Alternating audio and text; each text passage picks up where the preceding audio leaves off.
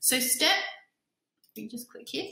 Step 1 is to review. So I want you to go back and review and refine your job advertisements. This is really, really important. And it really comes down to the quality of your ad copy.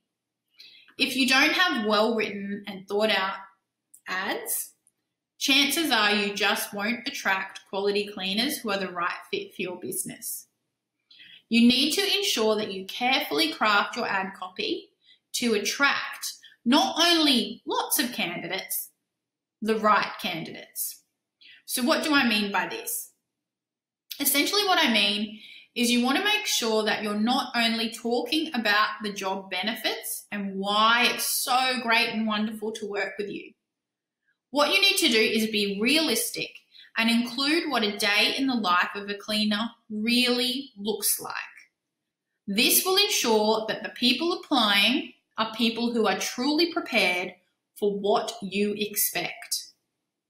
So what I'm saying is, yes, put in the benefits and what's great about working with you, but just make sure they know what the role really involves and that they're ready to handle it. You should think about your ideal cleaner. So this might be you. Say you're still cleaning and you want to replicate yourself, or you've got an existing cleaner who you've hired who's just amazing and you wish you had 10 of, right? I want you to write a list of what makes that cleaner great.